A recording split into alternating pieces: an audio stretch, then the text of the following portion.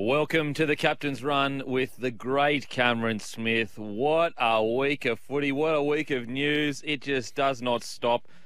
We are here for Chemist Warehouse. Head into Chemist Warehouse for great savings every day. And subscribe for the Captain's Run, Apple, Spotify, or where all good podcasts are downloaded.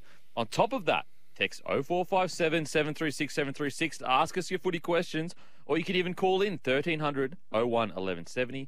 Give us a follow on our new Twitter profile, Captain's Run NRL, and follow at SEN League on Instagram and TikTok. Smithy, mate, how you been? Kempy, mate, fantastic. Another great weekend of footy. Some really good results, actually, across the weekend. Seeing some teams that weren't performing over the last couple of years or maybe even last season, playing some great footy. The Newcastle Knights took the reigning premiers all the way to Golden Point. Took a fantastic field goal, of course, in Golden Point from Nathan Cleary to get the win for the Penny Panthers. But great signs over the last couple of weeks for Newcastle fans. The footy side, they're playing just a really tough brand of footy, actually. They took it to Penrith. I don't think anyone really gave them a hope, but they were fantastic. Derby up here on the Gold Coast between the Broncos and the Titans, your boys, Kempy. Yes, get the job done. They got the job done. It took a sin binning of Tino Fa'asuamaleaui for the Broncos to really just kick away in the end. But, across the whole weekend, some great footy played. Mate, it's been absolutely fantastic. And shameless plug, but the Bloke, brand new Bloke 2023 jersey, they're dropping on 6 p.m. on Monday. There is a limited amount. Once they are gone, they are gone. So that is Monday, 6 p.m., guys. Be there. Set your alarms. You go to bloke.shop. You can grab them. And also, I'm not sure what you're doing Magic Round, Smithy, but myself, Maddie, Guru, Timmy, Tom, Eddie, the whole team. Sport, the whole team. We're going to be up on Caxton Street. On the Caxton Hotel from 1 p.m, I'm pretty sure. So come down for a meet and greet, say hello. Plus, that could be a long day, mate. Oh, mate, it was a long day last time. Oh, it was a good day and a long day, which is a very rare combination. Very rare combination. And plus, I'll be doing some stuff with the NRL and plenty of others on Magic Round. But let's get to the biggest news. Smithy, Jackie Wighton has confirmed his retirement from rep footy. What a bombshell. Where did this come from? Yeah, well, it sort of come out of nowhere. Well, whispers started going around, and when I first heard it, I thought, there's no way. There's no way he's going to step away from representative footy. Only 30 years of age, still playing some great football when he's on the park. I know he's been suspended, but when he's on the park, and let's not forget, only last year, Kempy, in game one of that series down in Sydney where Queensland had a hard-fought victory, they just snuck home in the end. In my opinion, he was New South Wales' best player. He was their best player. And then they come into game two, misses out playing in game two because of COVID. And then game three, he's left, I think he was 18th man in game three. So, it was a bit of a shock, I think, to everyone. But, he stated his reasons for it. One of those being that he wants to focus on winning a premiership, which is a big statement as well. So, look, from a fan's point of view, we wish Jack all the very best with his challenges now with moving away from representative football. It gives him a lot more time to, he mentioned, focus on trying to win a premiership, whether that's at the Raiders or elsewhere. And he gets to spend a bit more time with his family too. So, from a Queenslander's point of view, though, that's it's big news. I mean, look, I'll say it. It's a win. I would rather a team without Jackie Wighton in it. I think he's, we always talk about origin made, and exactly right. Especially from a Queensland perspective. Yep. Like, if he was a Queenslander, we would love him in the squad, Yeah. Well, that's what I said, mate. Like last year, game one, and game ones are traditionally sort of really sort of hard battle. There's not a whole lot of expansive footy played. It's really up and down through the middle third of the field, just trying to hold on to the football. And that's the brand of footy that he's built for. And he was their best player. Like, as I said, I'll repeat again. In my opinion, I thought he was their best player in game one last year. So when quality players are unavailable, it's a nice feeling. But in saying that they've got a plethora of outside backs to pick from, and whoever comes in to pull on that blue jersey, they'll do a good job. So Doesn't make it any easier for Queenslanders. Oh, absolutely. I mean, you still got Latrell Mitchell, Tom Trbojevic to worry about, Nathan Cleary, Tedesco. I mean, there's quite a lot. I will say it's a really, what I loved about the fact that Jackie got to play Origin and play as well as he did is you got to see him in the kind of rugby league that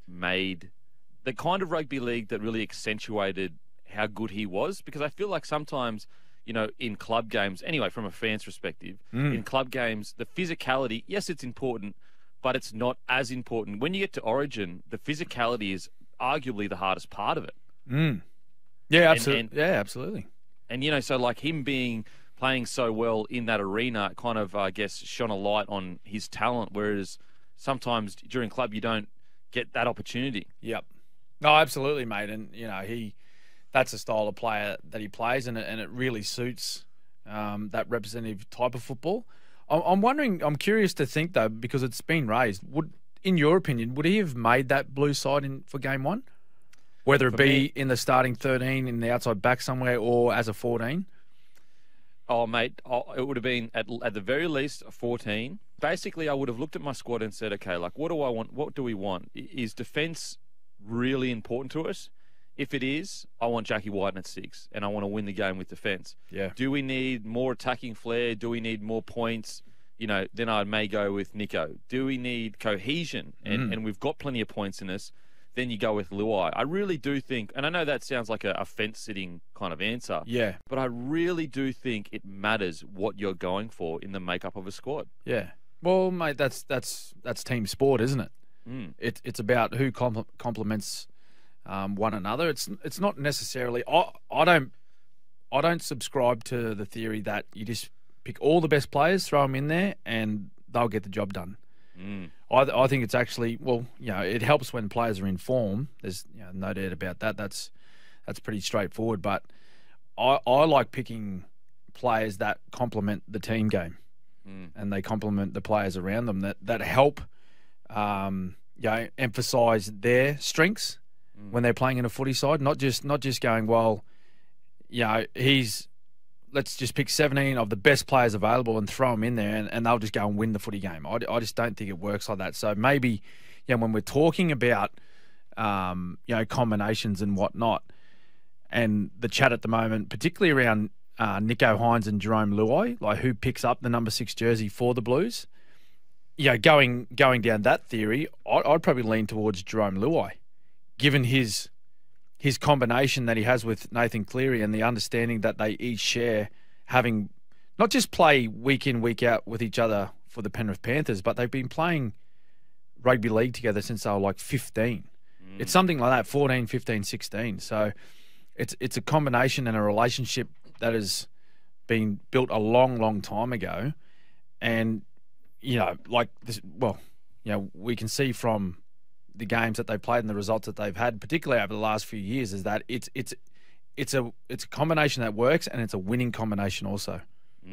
Yeah. Oh, absolutely. And I think people underestimate. It is a huge risk to throw in a new combination to start a series. To go, I don't know how these guys are going to play together, but I'm just going to kind of, I guess, wing it and go new combination, start the series, boys.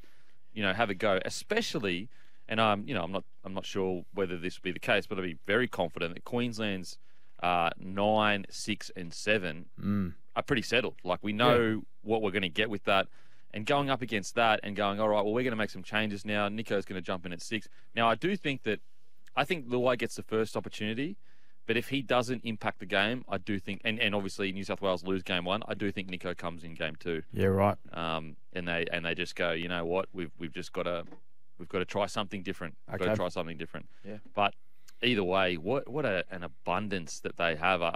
What I'm trying to say is it's good for New South Wales, the fact that they have the depth of the Dally M player that may not make the New South Wales side. Yeah, it's incredible. Yeah. It's incredible.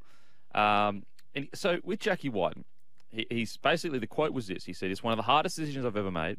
I'm very content as a man with everything I've done for New South Wales and Australia. Now I want to focus on winning a premiership and having a bit more family time." He also recently came out because there were, I guess, concerns that him being the best player on the field for New South Wales in game 1 last year, then he got COVID, Then he didn't get selected in Game 3. There were concerns that he was a bit miffed by it. But he has come out and said, absolutely not. I love Freddie. He gave me my jersey. There's no drama there. I want to clean it up. But I wanted to talk to you about when he said, I want to win a premiership. But he didn't say what club. What do you reckon about that? Yeah, I guess we could all speculate, really. Like, you could say, oh, look, open-ended comment about winning a premiership. Is that cryptic that he's leaving the Raiders, or does it mean he just wants to win one at the Raiders? Like, you could go one of two ways, I guess, but I just think that it's just a very black and white comment that he wants to win a premiership, and that having stepped away now from representative football like Origin and Test, the Test rugby league, he can now just concentrate exclusively on his club football and, doing everything in his powers to help whatever team that is, whether it is the Green Machine or, another club in the competition, win a premiership. That's solely his focus now. Whenever and whoever he's playing with and for, he's all of his energy now is drawn towards winning a premiership. Look, Smithy, I'm going to speculate the hell out of it. Okay. I'm just going to go out there and just So say, he's I don't gone. know. He's gone, no is he? information. Zero. Yeah, he's gone. No, but what I will say, Yeah.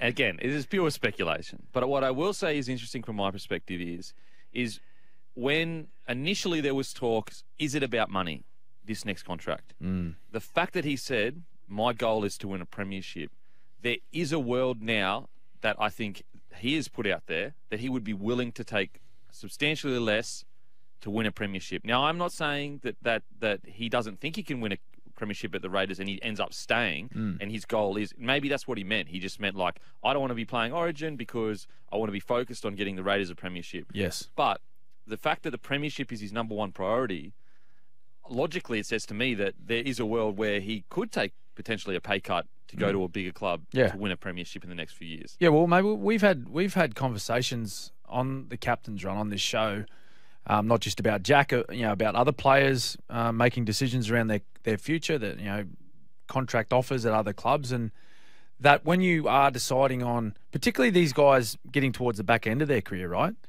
that haven't had the opportunity to win a premiership, and you at times you have to make a decision, like.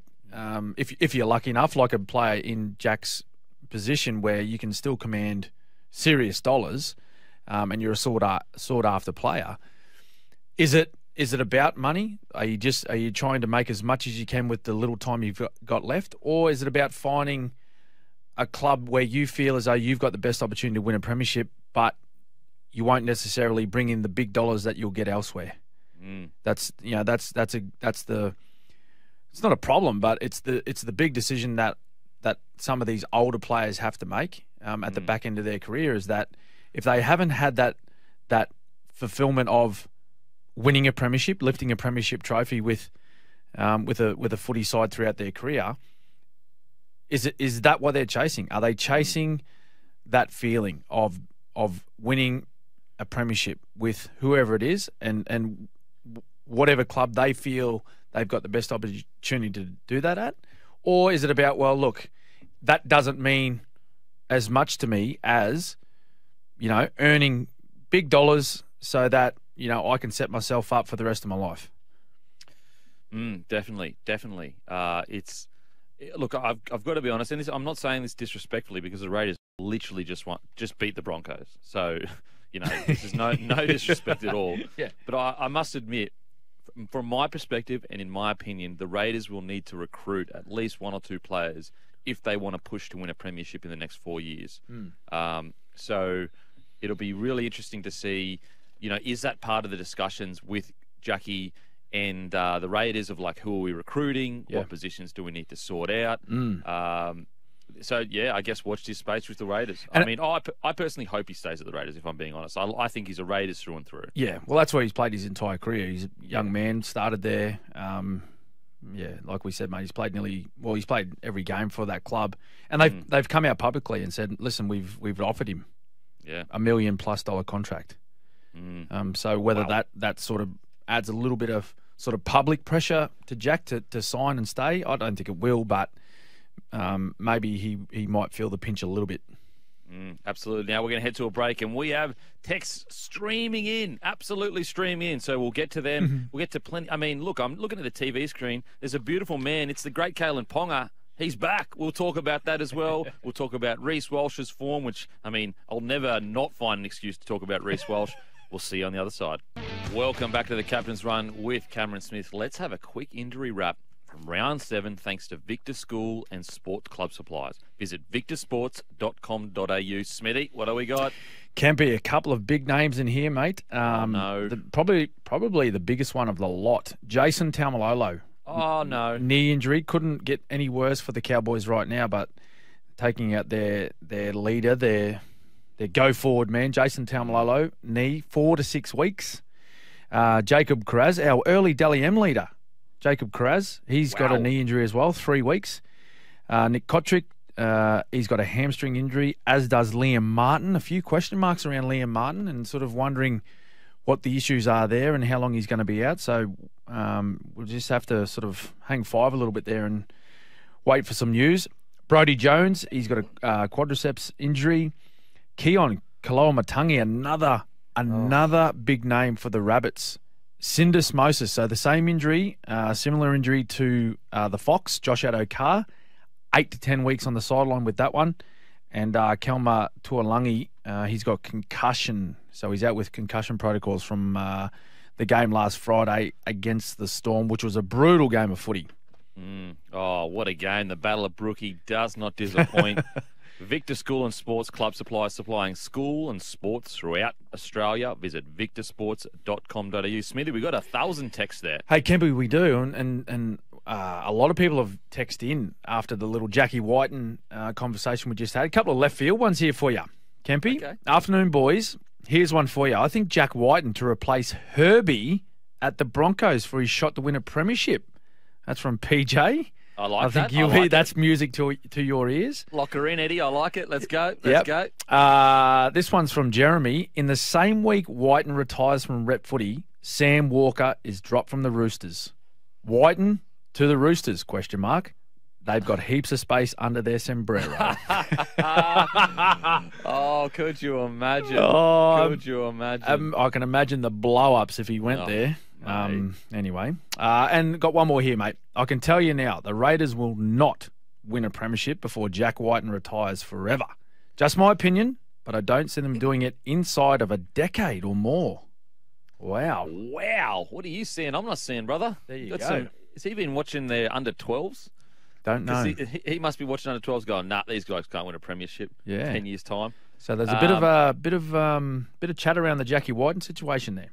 Yeah, absolutely. Look, look, 10 years I think is a bit hard to tell. But if you said to me right now with the current roster, the next 2 to 3 years, I don't think they have a strong enough roster to win a comp. Yep. But if you made 1 or 2 really shrewd recruits, then I can see them pushing to win. Where do you think they're short, mate? Middle forwards, backline. What are you thinking? I think they need Savage to bloom into a top tier fullback, and we're yet to see that. Yep. I think that Fogarty and White need to stay on the field for a long time, and I think they need to find a number 9 that can play 80 minutes at a top tier. If they did that, I could see them challenging for a premiership. Well, Zach Wolford, he's a quality young fella coming through, so I'm sure he's going to improve. But as you said, mate, in the next 2 years, can they grab one with what they got at the moment? I tend to agree with you. If they are able to find a couple of top liners. Absolutely. Yeah. It's, I mean, look, the good thing is the Milk, they're still in the fight. They're always in the fight, the Milk. They can't help themselves. Yeah. They can't help themselves. If there's not a fight, they'll create a fight, which I love. That's what rugby league's all about. Exactly. We actually got a text here, Smithy. Hi, boys. When are we getting part 2 of Cam Smith on Bloke and a Bar? I think a few bloke beers after the show and get it done today. The people need it. Oh, we'll get it done. Don't worry. We're just keeping them hanging, aren't we? Absolutely. It'll be the most anticipated podcast of all time. We're going to head to a break, and we'll see you on the other side. Welcome back to the Captain's Run with the great Cameron Smith. We're here for Chemist Warehouse. Head into Chemist Warehouse for great savings every day. Now, Smithy, this next topic, really gets me blood boiling. Yes. I tell you what, if it was back in the day, I'd write a letter to someone angrily. And I'd say, what the hell is going on here? Rise in sin bins for 2023. 44 sin bins from the opening 7 rounds compared to just 28 in 2022 and 16 in 2021. Of the 44 sin bins this year, 29 were for foul play, with 26 of those charged by the match review committee. The NRL head of football, Graham Annesley, defended the rise. The players have to comply. One of the frustrating things from an administrative point of view is that we still see players making decisions that are not necessarily in their best interest or the best interest of their team in hope they'll get away with something. What do you reckon, Smithy? Well, I reckon a lot. Yeah, well, listen, I think it's got out of hand, no doubt. And the impact it's having on our game is huge. I don't think a lot of people at the top, as in our administration, understand the impact it has on the games. Certainly from a fan's point of view, and I sort of get around junior rugby league areas of the Gold Coast, and in my travels, like through airports, and even at the stadiums, like pre-game and all that, like fans are coming up to me and just with frustration talking about the situation we have with sin binnings and how many there are, and how easily players are being put in the bin right now. I'll just jump to the comments from Graham Annesley though. Like, now he's head of football at the NRL, and I can understand him coming out and defending the position of sin bins and the amount that we've seen over the first 7 rounds of the competition, because that's his job. All right, that's his job to do that. Because but at the same time, he also come out and defended just on the weekend. He defended the penalty blown against Tyson Frizzell for hair pulling. So do you understand what I'm saying? Like that's just as his position, as his role of head of football at the NRL, he has to defend the referees and the game that we're watching right now. Every single person that has seen that tackle from Tyson Frizzell on Jerome Luai, they know that's not a penalty. Mm-hmm. But still, Graham Annesley stands in front of the cameras and in the media and defends that it was the right decision. It wasn't. It was a ridiculous decision to penalise him. But anyway, back to the sin binning stuff. I just think that, and I made the comment after the Storm Manly game on the weekend, that I feel as though our officials, they're jumping at shadows at the moment with all this hip drop stuff talk at the moment. Late shots, which some are blatant and very black and white, that people need to go to the sin bin, and players are aware of it. They're aware in particular of the late shot. When halves go to the line and pass the ball, and after they've let go of the footy, you whack them in the back. Like they know that that's a sin binning offence, but yet players are still doing it. When the black and white stuff, I'm okay with, but when we're sin binning players, just it looks like for the sake of it, it's extremely frustrating. And you see how quickly games change. How games change when teams lose a player. Like, perfect example on the weekend, Big Tino Fa'asuamaleaui from the Titans, he gets sin bin. I think the Broncos went and scored 3 tries. Now, they may have gone on and won that game in the end anyway if he stayed on the field, but that just shows the impact that it has on footy sides and how quickly it happens. Mate, I honestly couldn't agree more. There's a couple of things here that really frustrate me. First of all, for him to come out and say the players have to comply. One of the frustrating things from an administrative point of view is that we still see players making decisions that are not necessarily in their best interest or the best interest of their team, in the hope they'll get away with something. Look, maybe Graham's played rugby league before. Maybe he has. That is such a blanket statement. When you're in the heat of the battle, do you really think a lot of these blokes are consciously thinking, oh, you know what? I'm just going to do something stupid here. And they won't see it. And they won't see it. Now, look, are there some players that do stupid things? For sure. And I just think it's an out of touch. And I just want to say, Graham Annesley has a tough job. And I think we both agree it's a tough job. He's got the pressure of the media, the players, and he's just, from his perspective, his intentions are good, for sure. There's no denying that. But I just think it's an out of touch comment to make because, mate, on the weekend, player nearly got so someone got ran off the ball allegedly. Mm-hmm. Spencer Leniu was in the bin before the ref even knew what happened, and it took a Penrith Panthers captain's challenge to stop him going to the bin. Yeah. And you're telling me that it's all just the players making these bad calls? No. Like, the players need to just pull their heads in. It's like, Yep. with that, I feel like saying, mate, maybe you guys get stuff wrong, and maybe we get stuff wrong. Let's meet halfway. No one's perfect. No one's perfect. No one's perfect. And so I just think that the sin bins, so people go, okay, well, players should learn, rah. The environment has changed, so the impact of the sin bin is now different. So 2 years ago, there was 16. So the impact, or basically what you're getting sent off for, or sent for 10, was even to other things. Mm. Now, is it even that I late shot by 0.05 of a second to nearly kill someone with a swinging arm? Yes. Yet, they're the same punishment. Mm. I'm with you, mate. I'm with you. I'm completely with you. And they've clearly changed like their thinking and of what is a sin binning offence and what's not over the last 2 years.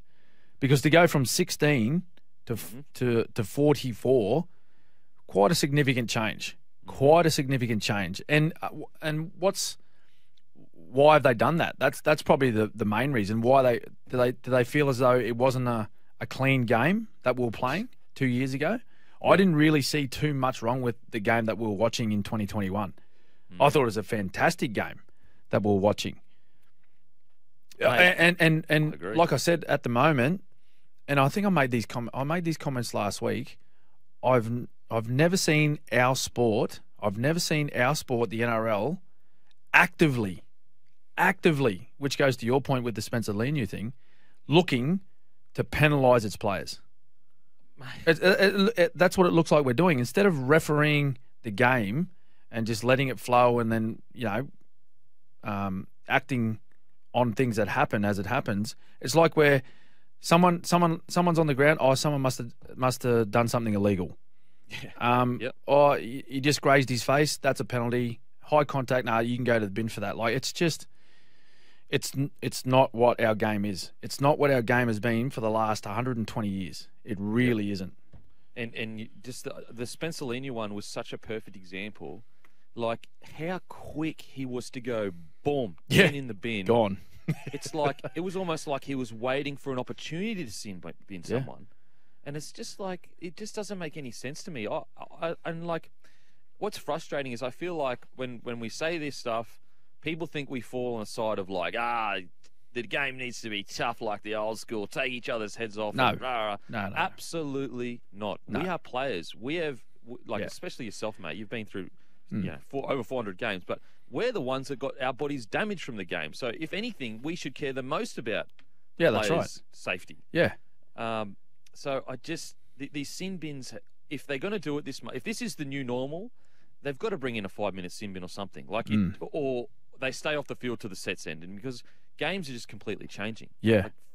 Change the whole game. It's alarming, really. That's what it is. It's alarming the amount of people that are going to the sin bin. And I echo your words there, mate, about we're not saying let's go back to the dark days where it's swinging arms and ripping hair. Like, we've seen that vision of like a game, I think it was back in the 70s, trying to tear each other's heads off. But we know the game has come a long, long way since then. And we understand about player welfare and player safety and all that sort of stuff. I just think that 10 minutes in the sin bin should be reserved for foul play, okay, intentional foul play, and also like careless and reckless actions, particularly like tackles. So swinging arms where you hit someone like clean in the face, completely agree with that. Hitting blokes in the back late, completely agree with that too. But we're seeing a lot of like these small incidents where the referees are they're so quick to pull the trigger on the 10-minute sin binning. It's alarming. And the tough thing is that if it was just one thing that we were getting sin bin for as players or whatever, you go, all right, look, this is just a major crackdown. They're trying to get rid of one thing. But it's like, I mean, I saw the other week, I think it was the Paddy Carrigan one, where he just gave Tino a little tap on his head. Yeah. Little tap on his head. Yeah. It was a penalty. And it's like, what do we do? We are playing rugby league here. Yeah. We're not playing. It's a tough sport. It's a tough sport, and it like a little bit of banter, a little bit of niggle. Like, what do we want? Do we want ratings, or do we want the most boring games out? Anyway, it's just anyway. Text us in 0457 736 736. Are me and Smithy dinosaurs? Do we need to move with the game, or do you think the sin bins are getting a little bit too much? Because for me personally, it's just mate, it's definitely getting. And I think I just think it's being underestimated. Like. I get from a ref's perspective, they're just getting directives from above. Yep. But it's not being appreciated enough that this is the livelihoods of all of these players. Losing games is catastrophic. It's not a small deal to lose a game. Can be, and mate, not just players, like coaches. Like, look at the situation Anthony Griffin's in right now. Yeah. Like, if they have a couple of cheap sin binnings going against themselves, like the Dragons, and they lose, like that could be his job gone. Yeah. You know what I mean? So just, anyway. Now, I've got plenty of text here, Smithy. Hey, boys, does this mean the 5-minute sin bin will make a return? What do you reckon? I think that just creates more drama for us. Because if we bring that back and then someone gets 5 for an incident, and then the game after on the same night or the same weekend gets 10 minutes for something similar, then will we up in arms about that? Well, he got 5 and then he got 10. Why is that? Leave it at 10. Mate, well, the only reason why I'd say bring in 5 is if we are going to continue down this track of 44 sin bins, at least we soften the blow of maybe 20 of them. Yeah. But I agree with you. In a perfect world, let's just stop sin binning blokes as much and make the 10-minute sin bin about stuff that actually should be 10 minutes in the bin. That's it. That's my point, mate. That's my point. For sure. Hey, boys. Add to your point, what can the NRL do to milking like what happened to Butcher and Nicoll-Klokstad? What do you reckon, Smithy? Well, it's a hard one because you don't want to be saying blokes are lying down for no reason and sort of questioning whether they are legitimately injured. But I'll be honest. Over the last few weeks, in particular, I've seen a lot of guys lay down for penalties. And then as soon as there's a penalty blown, or if the referee walks over and says, mate, get up and play the ball or hand the ball over, they just jump up straight away. Yeah. But you know what, Kempy? That's been created by the NRL. Mm-hmm. There's no one else that can take responsibility other than the game. Yeah. They've created this mess for themselves because they've taught the players that if you get a little graze across the face or just a little slap across the chin, that's a penalty. And they know now that the bunker, if you lie down, bang, straight away the bunker's onto it. What's happened? Something's happened. Someone's done something illegal. Someone's broken the rules. So they just lay down and wait for a penalty. Like on the weekend, it was I had a little chuckle to myself, but like Nathan Cleary getting when he kicked that field goal in normal time before Golden Point started, he got a little slap across the chest, and then laid down and looking for a penalty. And then like there was something written during the week about that could have been. I think and Graham Annesley commented on that too on that situation. He said, that had the potential to be a 3-point field goal. Like, come on. Please. Like a little slap across. Like Nathan took the line on 15 times before that kick and got hit by big men and just bounced up. Like that's what we've created for ourselves. That example there is a prime example. Yep. You've created they'd be crazy not to lie down because the goal is to win. So Exactly. You're willing to do it. And we're talking about some of the pound-for-pound strongest athletes in the country. Absolutely. And the slap across the chest is putting them down on the ground. Come on now. Put it this way. If there was a try line and he hung an arm out like that, he's running through it. He's running straight through that. We're going to head to a break. After the break, we got 1,000 more texts to get to. We got Kalen Ponga returns, and we got best hands thanks to Schnitz. Welcome back to the Captain's Run with Cameron Smith. Thanks for the SEN app. Download it today for free in the App Store. Listen anywhere, anytime.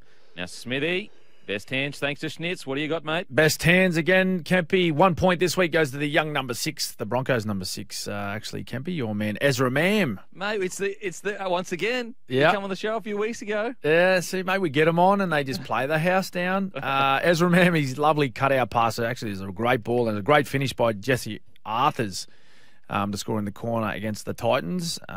Ezra gets 1 point. 2 points. Shawnee Johnson just keeps winding back the clock. Unbelievable footy that he's playing at the moment.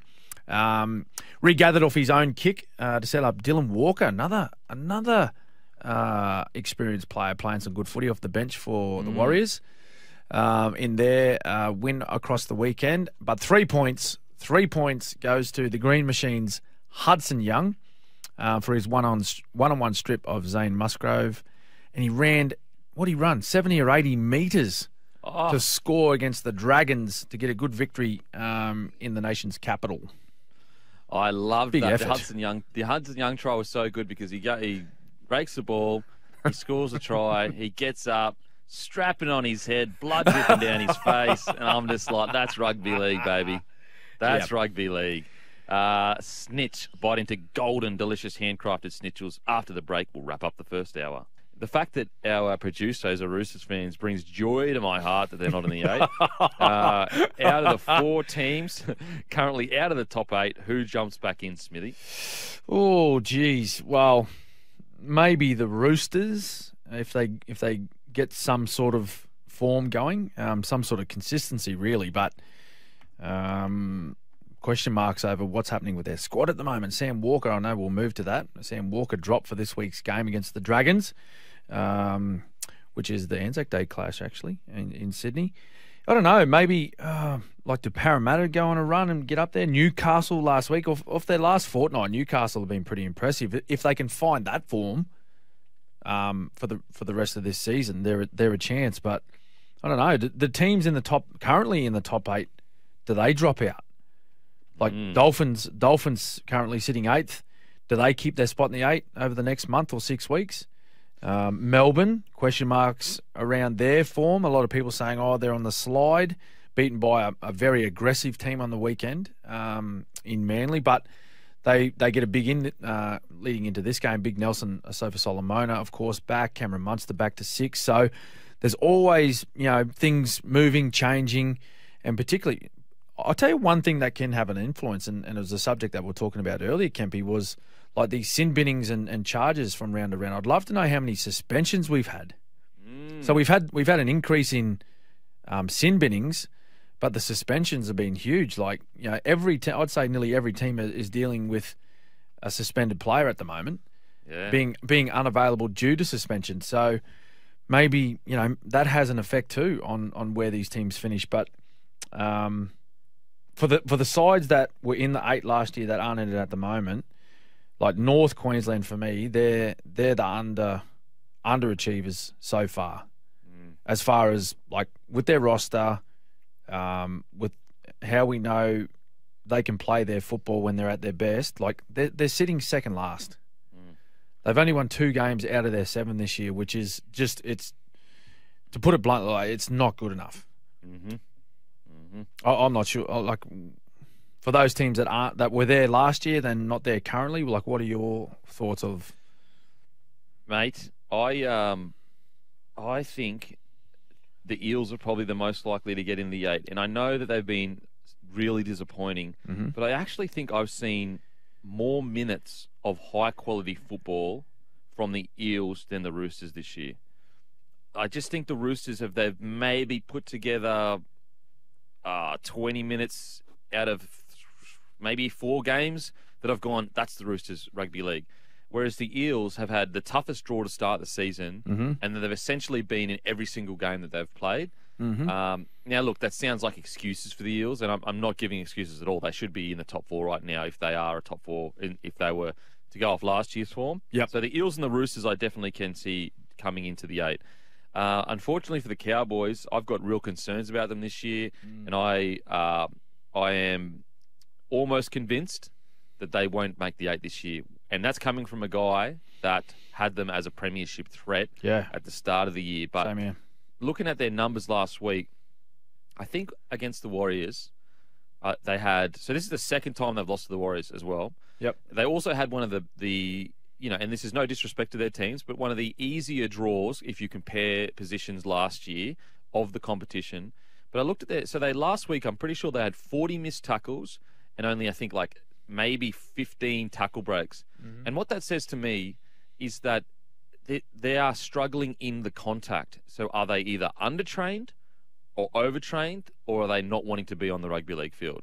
Because contact it's almost the main part of the game. If you don't embrace the contact and you don't win that battle, you will be dominated by every side you play. You can have the best outside backs. You can have the best ball players. If you don't embrace and that's my concern with the Cowboys, is that when you see stats like that where they're barely breaking tackles and also they're getting broken by tackles, that they're not embracing the contact. Yeah. So I'm concerned about either have they gone... Last year, the reason they exploded onto the scene, was it due to the fact that they had this crazy standard-bearing preseason where everyone got super tough? Have they repeated that and made themselves fatigued? Or did they get comfortable and not go as hard this year? I wonder which one is the kind of right answer. Yeah, well, it might be in the middle too, mate, because they a lot of their players, which many clubs are in a similar situation, but a lot of their players played in the World Cup, so they come back and they started training in the preseason in sort of early January. So they had a shortened preseason, a shortened build-up, maybe 6 weeks to get ready for this, compared to last year where they had quite a lengthy preseason, where Todd Payton, and it's been said publicly by a lot of their players last year about how tough the preseason was and how he really challenged them mentally to become stronger, a mentally stronger footy side, particularly when they were defending their try line. So that I agree with you. That has been the main difference in their game this year, is that they haven't been able to find a way to stop opposition teams scoring often, which they were so good at last year. I know they finished in the top 4 for like points conceded last year. At the moment, they're well and truly in the bottom 8.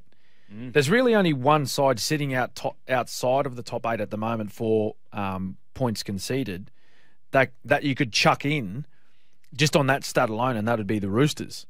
Yeah. Every other team sitting in the bottom 8 are 150 plus points against. Whereas you look at the better sides.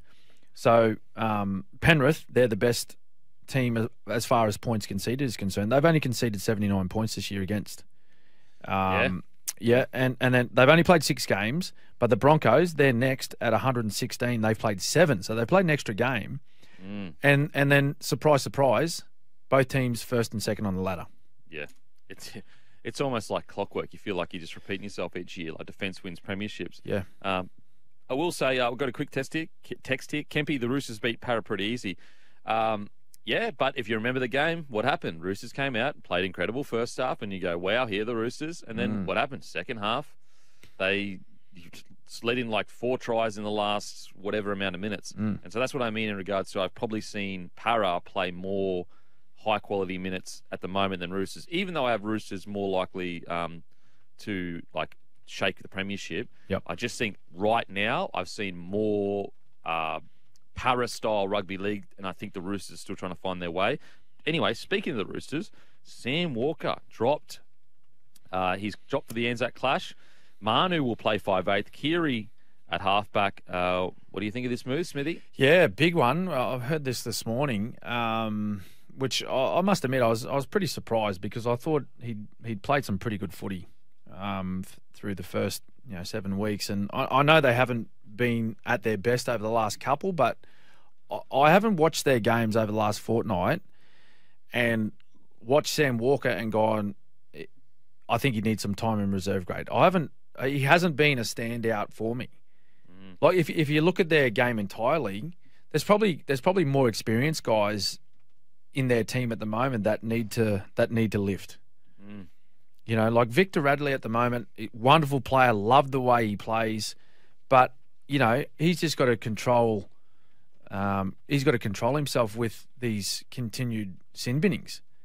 We mentioned before about the effect it has on your footy side when you get sent to the sin bin for 10 minutes and how costly it can be.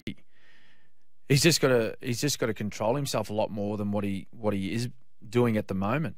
So to point the finger at a young halfback and say, mate, like, I think you need to spend some time in reserve grade. I think that was a little bit harsh, but at the same time, we're not there. Yeah, we're not in their camp. That must be they see that's the reason all the way forward, particularly over the next little bit, and maybe they think it's the best thing for Sam. He might be struggling with confidence at the moment. I'm not too sure, but from an outsider looking in, watching their games, I wouldn't have said the change that needs to be made to this football side is Sam Walker needs to go to reserve grade and we have a reshuffle in the lineup. Just worry the message that it sends to the rest of the team, and I'll be the first to put my hand up and say when Demetrio hooked Lockie Ilias, and I thought that was a bad call, it ended up being the right call. So I'm happy to put my hand up in a few months' time if Sam Walker comes back and kills it and they kill it and go, you know what, Robbo knew more than me. But like right now with the information I have, what I'm surprised at is the Roosters right now, they're actually one win outside the top 4. So they're currently sitting on 8 points and they've only played 6 games. Mm-hmm.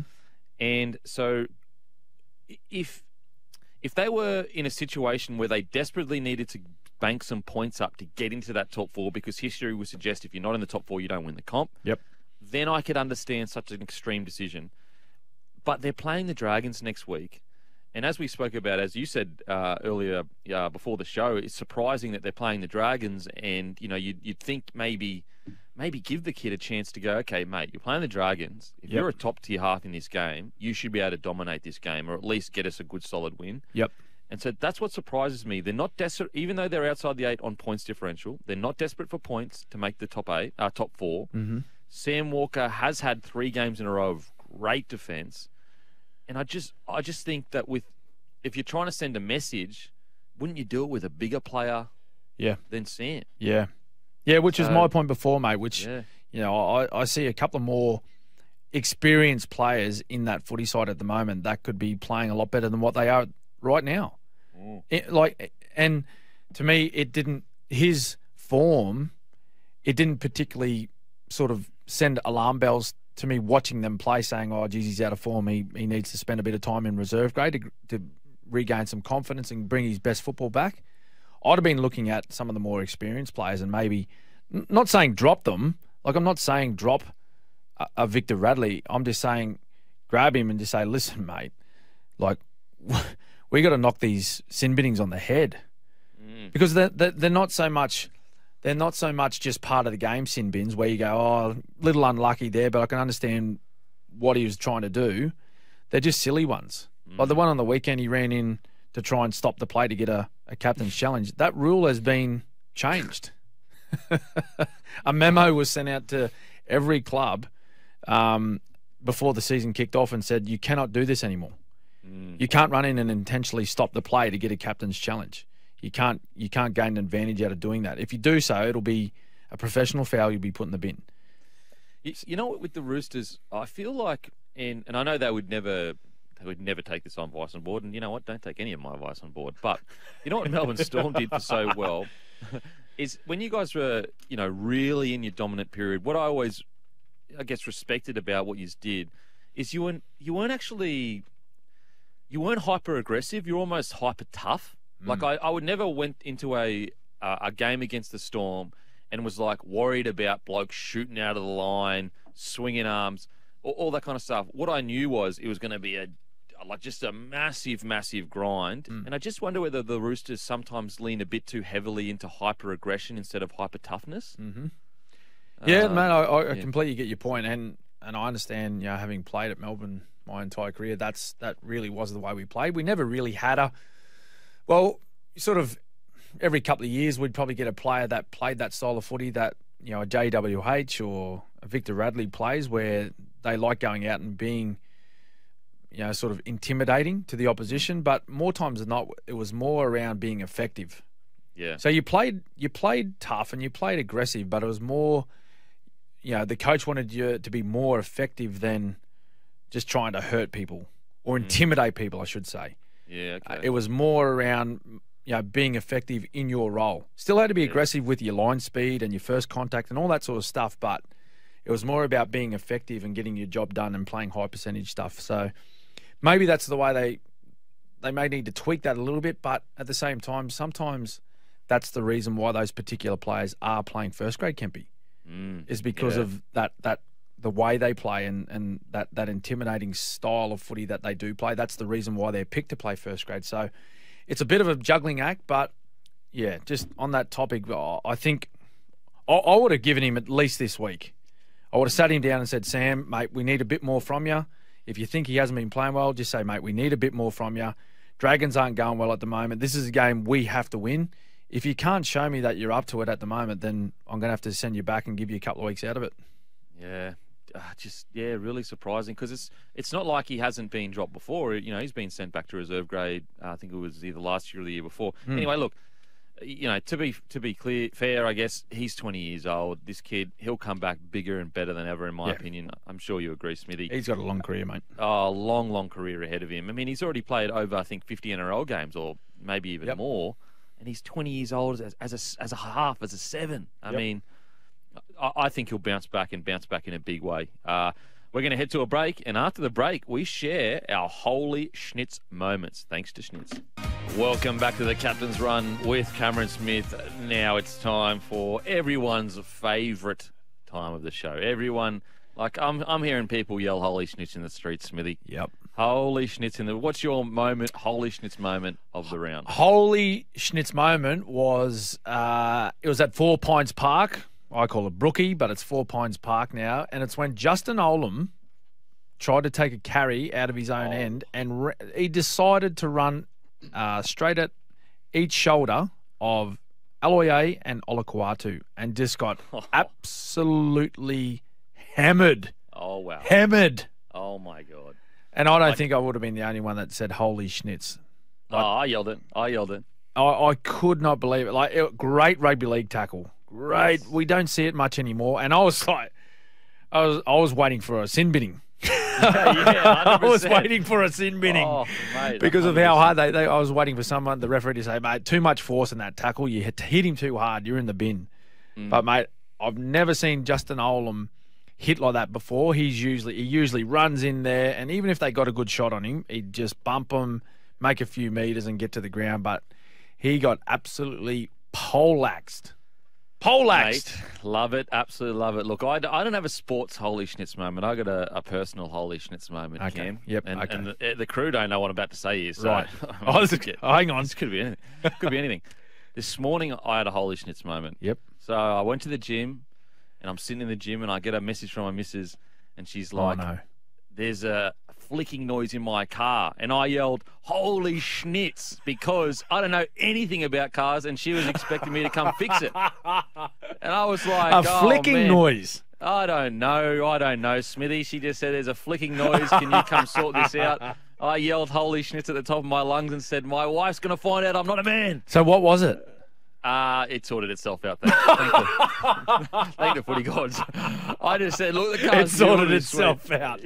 yeah. I said the car's new. It'll be sweet. It'll be fine. I just prayed to the footy gods, and they answered my prayers. And 20 minutes later, she messaged me, said, "Yeah, the noise is gone. She's all gone. good." Oh, excellent. So there you go. Holy that was my holy schnitz moment of the week. I was about to get divorced. Now. Got the winning taste right now. Schnitz handcrafted schnitzels made fresh and made just for you. After the news, we're going to get to your texts and your calls. Actually, no, we got some texts here. We got some more. Denon, Big D Kemp. Wow. Big D. That's definitely not the wife texting, that's for sure. And Cameron, second to JT Smith. How dare you, what? sir? Oh, come on. Wow. I hope you're well, fellas. Denon, question to you, mate. If you boys could pick any three players, past or present in their prime, to be the first picked in the next NRL franchise, who would you pick and why? Wow. Smithy's obviously got to be number one. Oh, thanks, mate. Nah, no worries, mate. I'd go Smithy, I'd go Lockie, and I would go Either Thurston or Glenn Lazarus. Lazo. Well, he won so many premierships at different clubs. He must have been doing something right. Yeah. They reckon, like, in his young days, just an absolute beast. The brick. Yeah. The brick. Like, when he first come onto the scene, like with the Raiders, they reckon he was just a beast of a player. Oh, mate. What about you? Who are you picking? Oh, geez. I'd go JT. I'd go Billy. The King. Wally Lewis. Oh, yeah. Oh, Imagine yeah. those three playing together. You know, it's funny. 6-7-1. Yeah, I know. Well, we're going to head to a break. After the break, we'll get to all the news. Welcome back to the Captain's Run with Cameron Smith. And now, when I was told this next bloke was coming on the show, I jumped at the chance to speak to him. We have the great Charnze Nicoll-Klokstad on the line. How you going, brother? Hey, sup, boys? Thanks for having me, man. Mate, how you going? You've had an incredible start to the year. The Warriors are absolutely flying high. You're back home. How's the headspace for you, mate? Yeah, no, everything's going pretty good at the moment. We've been able to rack up a few wins, which has been nice, and we feel like there's still a lot of improvement that we can do as well, so that's good sign. Hey, Charnze, it's Smithy. Mate, you rejoined the Warriors, of course, this season, 3-year deal. Mate, tell us, like, what was the main reasons for going back, and how's it been so far the first 7 rounds? Hey, Smitty. Yeah, it was, I guess, a big part was to try and play consistent NRL again. That was one of the reasons. Another reason, there's an opportunity that I felt was there when I was last back here, and that's to be a part of the first ever New Zealand Warriors grand final winning team. That'll be pretty special, and my boys moved back a couple of years ago, so that was another big reason. Mate, what's it been like? You know, obviously Andrew Webster's come across, and it's so interesting to see outside looking in, you guys really just having this belief. You know, I feel like sometimes you can go into seasons thinking, you know, hopefully we make the 8, or hopefully we can take it to the big sides. But it really does feel with the Warriors where you go, no, there's no hopefully. We can make the 8 and we can make a push. Yeah, I think a big thing for me that I was really impressed with when I first come back into camp was just him wanting the team to feel confident about their abilities and about our process as a team. And I think every week that message doesn't change, win, lose or draw. He wants us to come out of every meeting being confident in our own abilities and in the game plan for that weekend. So I think that's pretty cool, and I think that's where it starts. And, mate, experiencing Andrew Webster as a coach for the first time for yourself, he spent a little bit of time at Penrith. Do you feel as though he's taken a little bit of that Penrith out of the Panthers and taken it over to you guys? I'd say it'll be hard not to want to take things out of the Panthers side. They've been the form side of the competition for a couple of years. So in terms of the detail, I'm not too sure what exactly he's bought from their club. But I think the biggest thing, like I said, is the confidence in our abilities as players. And I think that's where it starts. If we can get, you know, each individual 1 to 17 feeling confident in their own abilities, you know, that's where it's going to come together collectively. And, mate, like, you've been at the Raiders over the last couple, but for the Warriors boys that have been there over the last couple of years, living away from home for such a long time, do you feel as though now the team and the club, particularly, you know, the players and the staff that spent so long over in Australia, do you think that a part of the reason for, you know, the team's form is because you're back home, you're settled, you're around family and friends, and just, you know, feeling a lot more comfortable in your surroundings? I'd have to say that's a big part of why the boys are feeling so settled and really enjoying being at training again is because of that reason. And I never really understood the impact that it had on the boys until they started sharing a few things about themselves as players. It's something that we do here and there at the club, and a lot of them spoke about the impact of being away from their family. Like some of them, Sulu Harris, he's a family man through and through. He was saying that his spare time outside of footy, every single moment is with his family, and for him not to be able to do that, that was, that just hit home, and it was sort of like, wow, it really did affect these boys, and it must have been such a struggle for them, and it's so good to see them back with their families and doing what they love. Mate, at the Raiders, obviously, it looked like that you'd get limited time in first grade. You go to the Warriors, you fight for your spot, you get it. Now, I'm sure you would have appreciated playing first grade before that, but was this really a moment for you to go, just take a step back and go, you know what, like, I am going to do everything I can to make sure I'm in tippity-top shape to be in the first grade side every single week? Yeah, it was, like you said, it wasn't really something that I thought I needed, but it's definitely been every single moment that I've been able to put on that Warriors jersey, I just hold it a little bit tighter and take it in a little bit more, because I have experienced what it's like to sort of be on the outer, and it's a feeling that I don't want to feel again. And my time will come, hopefully not too long, but somewhere in the future where I'm going to have to transition out of footy. But while I'm in footy and while I'm fit and healthy and doing everything that I can do to play good footy, I want to make sure that I'm in that jersey for as long as I can. Hey, Charnze, tell us about one of the older boys in your side that's really just in some career form for the footy side, and probably a guy that you looked up to as a young man in New Zealand, Shaun Johnson. Just tell us about his form this year and why you think he's playing so well. I think it's back to what Webby's brought, and it's that confidence. I feel like he's just so confident in what he can bring to a side, and he's so confident in the game plan and everything that he's doing at the moment. And I feel like Shaun's just, he's playing quite simple with his game. Like he's running when he feels like he needs to run. He's passing when he needs to pass, and he's really kicking us out of trouble a lot of the times in games. And I feel like, especially against the Sharks, there was moments where they were step back and we probably could have taken that opportunity running, but let's put it in the corner and let's attack with our defense. So yeah. I think he's been driving the team around really well, and I've really enjoyed being able to rub shoulders with him again. Mate, it's essentially a new squad since you left and then you came back, and I desperately need to know, who's the pest? Give us some info, mate. Who's the pest? Oh, man. He doesn't want to give him up. He's definitely up there, but, man, the undercover pest is Ronald Volkman, man. Young rookie. He sort of reminds me of Mason Leno, so it's hilarious. He's crack up. The funny thing with Ron, though, he can dish it out, but once you give it back to him, he's, that's bad. Oh, no. No. He's a good laugh. It's good. We've got a good young bunch of boys coming through, and he's at the top of the list there, fella.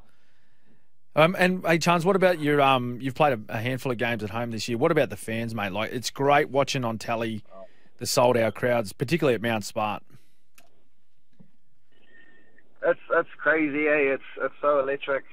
Being able to play at Mount Smart again, it was sort of, felt like a lifetime for me, and a few of the other boys being able to experience a packed out stadium. And I think the Warriors fans have sort of missed that a lot. So for them to be able to come in full force and really get behind us, man, it's electric.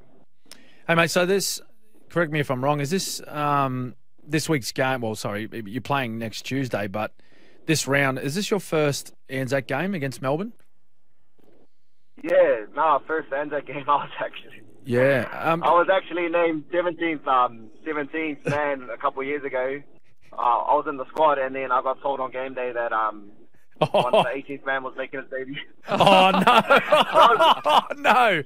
I think I was like maybe third game in or something, or looking at my third game in, but yeah, it's all good. One of the boys got the debut, but yeah, first game. Oh, good. Well, mate, hopefully, fingers crossed, everything, you stay healthy and you get across there and play this one. What have you spoken about much at all within the group this week about what this game's about? Maybe, talking with someone like Tohu Harris, who's played a lot of games for, he's played a handful for the Warriors and a lot for the Storm as well. But what this game is all about and what it means to everyone? Yeah, we haven't touched on the importance of the game just yet. I feel like it's something that we're going to touch on a little later in the week. Yep. Today was actually our first day back at training, and it was more reviewing the game on the weekend against the Cowboys. So I think once we start to, look at the Storm in detail and prepare for what we're going to need to do to get over them on the weekend, I think it'll be a good opportunity for especially the young boys to understand how important this game is. And, even being in Canberra, the capital of Australia, they've had a really big emphasis on, making sure that that game was a big event. And, the boys did know what the importance of that game was. So I'm really looking forward to it. And what's the chat internally with the team, mate? Because obviously you're sitting top 4, pretty sure. Is the chat really like, I mean, that's great, boys, but it's a long season. We can't get ahead of ourselves? Yeah, I think the feeling around the club is, we are happy, being, I think it's 5 wins, 2 losses. That's a great start to the year. But if you look a little bit closer on the ladder, the teams outside the 8 are only 2 wins from being in the 4 or something. So it's still a long season to go. If we're still inside the 4, back end of the year, and for us, we feel like we can do that, then we'll be cheering a little bit better. But yeah, the job's not done. We're happy with how we've started, but we still feel like there's a lot more improvement that can be had. Yeah, well, you are right, mate. Like, if it's that close at the moment, like if there's results across the weekend that don't go your way or go against you, like you could find yourself quickly either at the bottom of the top 8 or possibly even out of it. That's how close it is at the moment. But a big month of football, Charnze, for the footy club. Of course, Melbourne Storm, Tuesday, Anzac Day, big clash, of course. But then you back it up on that Sunday, only a few days later, against the Roosters, and then you take on Penrith as well. Big month of footy coming up for your side. Yeah, a massive month of footy, and I think it's important to know the position that we're in at the moment and where we've got to go. But also, it's just as important to focus in ahead. Yep. So I think that'll be our big focus leading into this weekend's game against the Storm, is just purely focusing on them. And nothing changes for us. It's about ourselves. I sort of feel like a bit of a broken record, but it really is the same message every week. Yeah. Focus on what we can control, make sure we're doing everything that we can at training, and preparing as best as we can, and the result will take care of itself. So that'll be the same mentality for myself, and I think it'll be the same mentality for a lot of the boys, and we'll get over this game and see how we're doing after that. Now, Charnze, I scored 1 try for the Warriors. Do you ever bring it up in video sessions? Can be. Well, if I'm being honest, I don't think they've spoken about how great of a player you were. I think there's a reason for that, bro. I think there's a reason for that. I'm waiting for the Old Boys week, and I'm waiting for your invite, man. I can't wait to see you on the club. Oh, I think there's a reason, Charnze. I think there's a reason why they haven't, mate. Absolute legend, mate. Thank you so much for coming on, and brother, I huge supporter of your career, mate. So love seeing you go so well. Thank you guys for having me on your guys' show, and appreciate you guys' time as well. Good on you, Charnze. There he is, the great Charnze. Awesome. One of the game's great blokes. Yep. One of the game's great blokes. Really, really love seeing him back in rugby league. And a little bit of footy trivia for you. If you go back to that grand final, I actually thought Charnze was best on ground until he cramped up, and he ran for like 250 metres and killed it in that grand final. Yeah. We're going to head to a break. After the break, we're going to start previewing the round, plus talk about huge topics like the great KP. He's back. Welcome back to the Captain's Run with Cameron Smith. Time to see which young players are climbing up the Bailey ladder. Worksite trusted for over 60 years. What have you got, Smithy? Can be. I'm just trying to... Where is my Bailey's ladder gone? It's gone. I used to have one right here in the studio. It's disappeared. You're absolutely right. It was in the corner there. Someone's nicked it. Oh, no. I've got a free Bailey's ladder. How good. Bonus. Anyway, first nomination for young player climbing the ladder. It was Raymond. Big Raymond to a Marlo Vayunga from the Seagulls, who, well, subsequently he's missing 2 games now for a shoulder charge. But aside from that, he's 22-year-old. He ran for 100 metres, 2 tackle breaks, and a massive hit on Will Warbrick, which it just absolutely thundered through Brookvale Oval, and it was just a brutal game, and he was a big reason for the win against the Storm. Raymond, outstanding. Second one was Edward Cozzy from the Warriors against the Cowboys. He had 1 try, ran for 100 metres and 3 tackle breaks, going well over there for the Warriors. And last nomination goes to Titans winger Alofiana Khan Pereira, and he had another big game.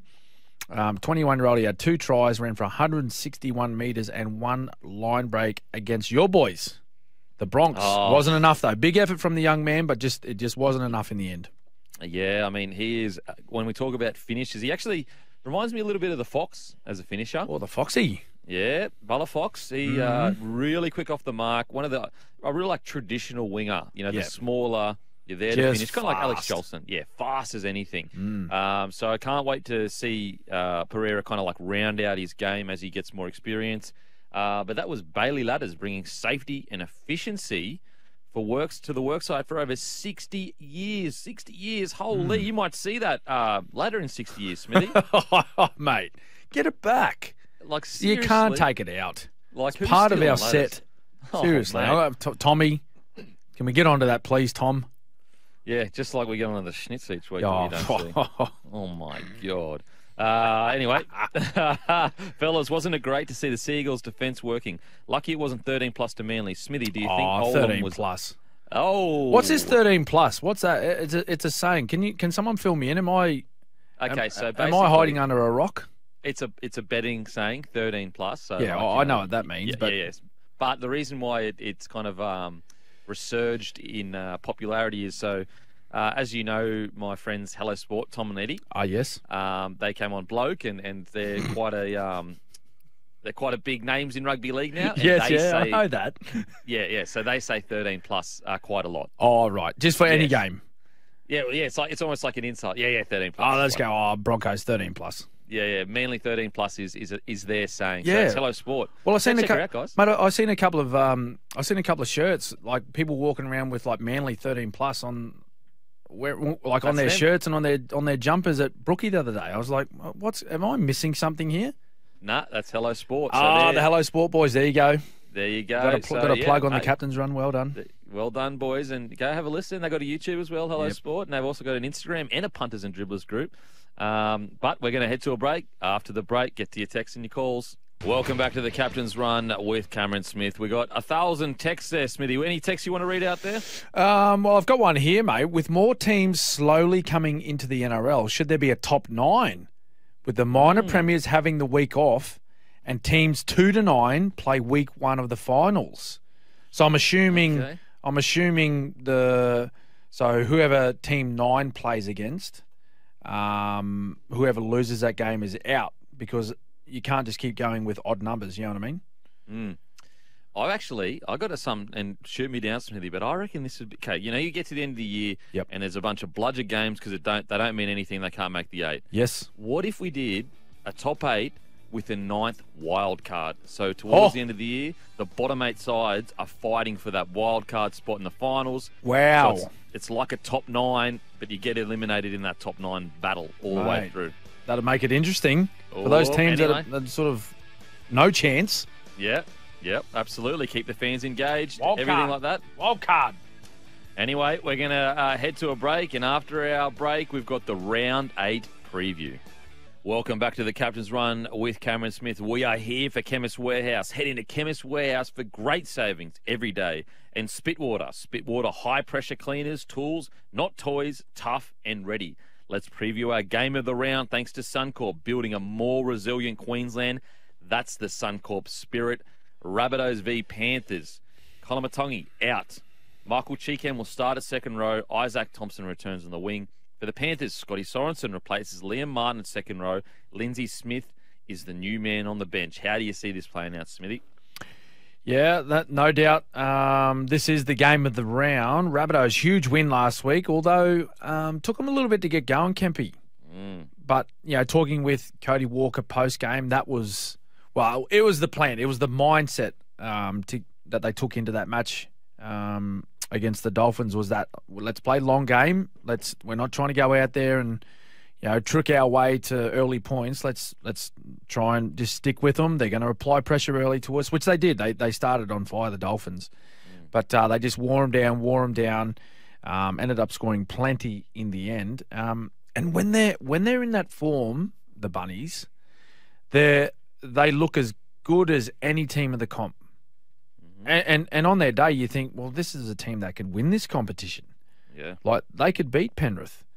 They could beat Melbourne. They could beat the Warriors, who are, sitting top 4 at the moment. They can beat Cronulla. Like, all these sides that sort of everyone's sort of tossing up as premiership contenders. But on their day, like when they find their rhythm and they play with confidence, and particularly, Walker and Latrell Mitchell have heavy involvement, they're as good as any side. Coming up against the Panthers, they just know how to win. At the moment, they're not particularly playing their best footy. I don't think anyone would disagree with me there, but they just know how to win footy games. They get in these situations where, close at the end, find a play that they need to find, score the points.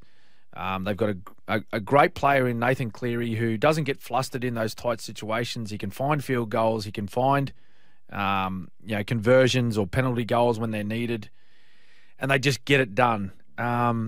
So this is a really tough one, because if Penrith allow them, as I said before, if they allow the Rabbitohs a bit of momentum and give them that momentum, and they can score a few points, they may be able to jag a win this week. Yeah, I find it really interesting, the comments from Cody Walker, as you just said when you spoke to him. Basically, it was a part of the plan. And it changes my view on the whole match now, because I said on my podcast earlier this week, I was like, first half, I'm sitting there watching the Rabbitohs going, these guys are not premiership threats. Yeah, these aren't premiership threats. I was thinking the same thing. Yep. And then the second half, I'm going, oh my God, the Rabbitohs could win the comp. Yep. But it's interesting for Cody to come out and say, no, this was the plan. We stayed patient. I actually really like that, because that's the one thing the Rabbitohs have really struggled with, is they don't just get through their sets and build pressure. Yep. You're right. I don't really think they've been close to their best, and there has been some chinks in their armour. And I wonder whether Rabbitohs, if they can be patient enough, can exploit those, because the difference between the Knights and, look, I understand the Panthers played one of their worst games. I mean, I think at one point they had 50% completion after like 30 minutes. It was terrible. But I wonder whether Rabbitohs take confidence from that and go, look, let's get in the grind with the Panthers, because the difference between us and the Knights, we can put on points really quickly, quite easily. So the only thing going against the Rabbitohs at the moment, though, is you're going to have a very angry Panthers side going, hey, boys, that was not good enough. Wake-up call. Yeah, and if you think back to these guys they've played each other already this year. I think they played each other round 2, I think it was. And in that occasion, Penrith come away with a 16-10 victory, and those points that Penrith scored, they were scored early. So it's okay to have this mentality going into games about, playing the long game, really just trying to grind a match away, but remember who you're playing as well. And maybe if that tactic is the right tactic. We spoke earlier, Kempy, about Penrith and their defensive strength. They've conceded the least amount of points of any team in this competition this year. So they're pretty stingy. So when the Bunnies get their opportunities down in Penrith and this weekend, whether it be set starts or, loose ball turnover, whatever it is, that's when the likes of Cody Walker, Latrell Mitchell, Lachlan Ilias, who's having a fantastic season, Damien Cook as well, that's when they need to go to work. Yeah. They can't just think, we'll just get through our set. Maybe if an opportunity presents itself, hopefully we can get some points out of it. You need to be thinking, how are we going to pull this Panthers team apart? Because we need to get it'd be nice. It'd be a really good position to be in if you can apply some pressure on the scoreboard early to Penrith. Yeah, it's a really good point. I mean, it's, as you said, when you look back at their other game, it was the Rabbitohs that finished strong and were coming home and it ended up being quite a close game. So cannot wait for the match of the round. On to the Eels versus the Broncos, Friday 8 p.m. at TIO Stadium in Darwin. I'm going to back your boys again here. Yeah, Smithy. Yeah. I've been a little bit critical of them over the past couple of weeks. Just some things I've seen in their game that they need to try and stay on top of. Of course, we talk about this a lot about winning. Sort of it masks a few deficiencies in your games at times, but you just got to be disciplined enough to stay on top of things. But a really strong victory the other night against the Titans. Couple of big ins, Tommy Flegler and Corey Oates. Like Corey Oates' form to start the year was outstanding. Yeah, like I'm talking form of like getting picked on the wing for Queensland type of form. Yep. It was that kind of stuff, and he's come back. Has he only missed 4 weeks, 5 weeks? Mate, 5 max. Yeah, it hasn't been long. Yeah, like it's hasn't been long for that broken jaw, so he's a quick healer. So big in for them. I just think too strong up in Darwin. This one's in Darwin. It's going to be nice and warm. That's one thing we'll know. Josh Hodgson back for Para. Look, they played really well. We've been seeing some better football from Parramatta. Still though, just a little bit inconsistent for mine. Moses has been stronger since making that decision to sign on, and all that drama's out the way. He's certainly been playing better, but I just think the confidence that the Broncos are carrying at the moment, it'll get them across the line against Para. This is going to be. I'm a bit on the fence with this one. Hang on a minute, because what? I mean, obviously, I'm backing the Broncos. Let's just be clear. But if I'm the Eels, my game plan is, boys, all we have to do is complete it over 85%, and we'll win the game. I just can't see a world, unless obviously Broncos completed 85%. Yeah.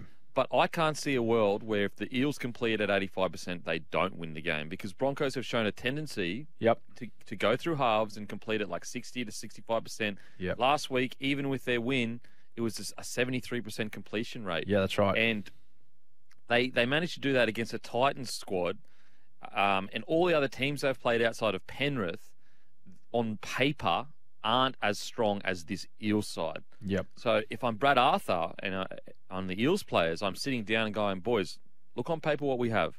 Look what's happened in the last 5 weeks with the Broncos. All we need to do is apply pressure by completing the ball and keeping it out of their hands. Yeah. And they can get the job done. Yep. On the flip side of that with the Broncos, it's almost the same message. It's look how good our roster is, guys. Yeah. Look what we did in the second half against the Titans. Let's just build pressure, please. Let's stop trying to score point. And so if I'm Kevy, I'm just saying, boys, first 10 sets of the game, let's complete at 90%. Just for the first 10 sets, lay ourselves a platform to win the match. And it's going to be crucial, right? This game's being played in Darwin. It's going to be muggy. It's going to be sweaty. The ball's going to be really greasy. So you'd like to think that whoever holds the ball and finishes the game with the most completions, They should come away with the win. Although the Broncos, they've bucked that trend. Excuse the pun. Buck, get it? Broncos. They've bucked that trend a couple of times this year, where they've actually finished the game with the lower completion rate with the opposition, but just through their sheer brilliance, they've come up with some big plays to win the match. But certainly when you're playing against quality opposition like Parramatta, I think two things for Para, Kempy. One, they need to high completions, as you said. That'd go a long way to winning this game too. But they really need to take it to the starting ruck for Brisbane. They really need to take it to them. Payne Haas in fantastic form at the moment. Paddy Carrigan playing some good footy as well. Is Flegler going to start, or are they going to start him off the bench? Is he coming straight back into the starting side? Jensen moves to the bench. So there you go. So Flegler will go back in, and Flegler's a high energy, very aggressive, got great line speed, gets sort of builds momentum for the Broncos. If RCG, Junior Bolo, if those guys can really minimise the impact that those middle forwards have on the game early on, that will put them in a very good position to try and beat this Broncos side. Yeah, I mean, it's one of the most mouth-watering forwards clashes you'll see all year. RCG, Junior Bolo versus Tom Flegler and Haas with Carrigan at 13. It just honestly does not get better than that. Well, it's almost a preview to State of Origin. It's the New South Wales and Queensland sort of middle forwards. Yeah, absolutely. Playing with and against each other, of course. So now we're going to head to a break, and after the break, we'll continue our round preview. Welcome back to the Captain's Run with Cameron Smith. Let's talk about the Doggies versus Sharks Saturday, 5:30 at Accor Stadium. Yeah, big move. Burton to halfback. I'll tell you, here's a little stat for you fellas. He's played halfback once in his career. That was in round 3 for Penrith in 2021 against the Storm. He wore number 19. So just his second game playing number 7. Of course, that's his role now is to steer this team around the park, which you don't typically sort of look at Matt Burton and think, well, he's a bloke that plays that role. He likes sort of standing a little bit wider, looks for opportunities out there, and when he wants the ball, he gets it. But interesting to see how that goes. Kyle Flanagan, of course, back in 6. No changes to the Sharkies. I think they'll be looking to win this game and win it well. Bulldogs have just been absolutely pulverised by injuries. Pulverised. Yeah. And, to the likes where, you're talking with, or hearing Cameron Ciraldo talk, the head coach of the Bulldogs, just saying he just has not seen anything like this in his career, both as a player and in his short career as a coach, where so many guys are out. They've still got a fairly strong forward pack. Let's not forget about that. They've got a pretty decent forward pack. Played a fair bit of NRL. There's a fair bit of NRL experience between the group that are starting in particular. Some younger guys off the bench, but I think with the form that the Sharks have shown us over the last sort of 3 weeks, particularly with Nico Hines back, I think they'll be looking to win this one quite well. You don't want to go into it thinking, the Doggies have got all these injuries, and I would personally, if I'm a coach, I would rather the Sharkies win 8-0, 10-0, 12-0 than 34-16. Yeah, I know what you're saying. And so I hope that the Sharkies with this, their goal is really not about attack. They know they can score points. So let's not even think about it. Let's just think about our only focus is our defence. With the Doggies, on the other hand, look, it's just a real opportunity to test yourself as a player and as an individual through a tough time. Challenge the players. Say, okay, we've got a bunch of players out, but do you all aspire to be first graders? Do you all aspire to be better over the next few years? Well, this is your chance. This is your chance. And I think the Doggies, although they've had some tough losses over the last week, I think they've been really gallant, especially for at least halves of footy. So I think they'll trouble the Sharks at least I think they'll give it to them for the first half, but I do think the Sharkies just be a bit too much for them. Yeah, I'm with you, mate. I think the Sharks, their attitude for this one, they need to take this game on with a ruthless mentality and just not worry about who's not there for the Dogs and think about the inexperience and all this sort of stuff. Just turn up to this match like you're playing Penrith or you're playing the Storm or the Rabbitohs or whoever it is that you feel as though is the benchmark of the competition and play the game that you'd play against these guys. Really do that. And there's some things that they haven't done so well over the last couple of weeks as well, although they've won a couple of games, the Sharkies. Like, they're 3-3. All right? The Dogs have actually won the same amount of games as the Sharkies have. They've both got the 3 wins. So as you said, mate, don't take this team too lightly. Go in there with that ruthless attitude as you would against some of the teams sitting on top of the ladder. Yeah, and don't squander such a big win last week, because that's what you do if you lose. If you don't play well this week, the great win against Roosters means absolutely zero. Yep, only as good as your last effort, mate. Absolutely. Now we'll head to the Cowboys night, Saturday, 7:35, Queensland Country Bank Stadium. What do you reckon, Smithy? This could be a season-defining game for the Cowboys. Oh, mate, I really think so. Like, they're sitting second last at the moment. Their big dog, Jason Taumalolo, their leader, he's out. Couple of good ins, though, of course. Jordan McLean, he's back.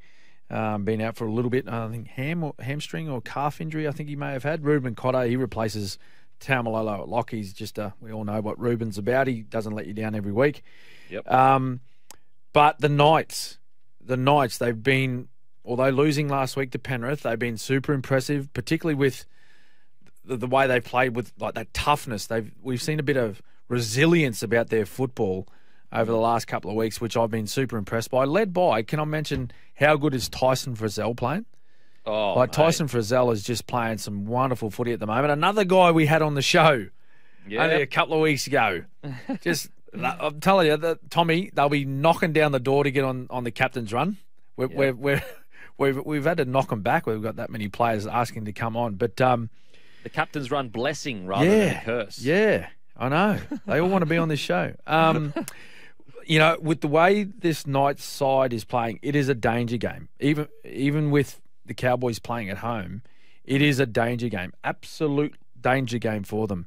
KP, great to see him back playing rugby league again, been out for several weeks. A lot of eyes will be on this game, just particularly to see how he travels. First game back from the concussion stuff that kept him out for a while. Funnily enough, or ironically, plays his 100th NRL game against the team where it all started for him, Kempy. Wow. At the Cows. Yep. So big one for him going back up to the place he called home for a long, long time. With just going off recent form, I'm leaning towards Knights. Mate, I'm with you. I'm leaning towards Knights. The people listening to Bloke podcast hate me because I keep saying it. But I a couple of weeks ago, they played the Dolphins and they leaked in, I think it was like 12 to 16 points in the last 10 minutes. Yep. Anyway, on my podcast, I was like, look, it's just not good enough. It's disappointing. Really disappointing performance. And there were a few Knights fans that felt, hang on a sec, we've had injuries and I think that the Knights have proven that they're much more than what we've given them credit for to start this year, especially last week. Even though their completion rate wasn't great, I think Adam O'Brien deserves a massive rap because at the moment, when you look at the table, like they've been without Brayley, Ponga, all their stars. The Knights are currently sitting on 7 points. They are one win outside the 8. Yep. If you said right now for the Knights, they were full strength from round 1 to 7, and they were one win outside the 8, everyone would say that that's a pretty solid start from Adam O'Brien.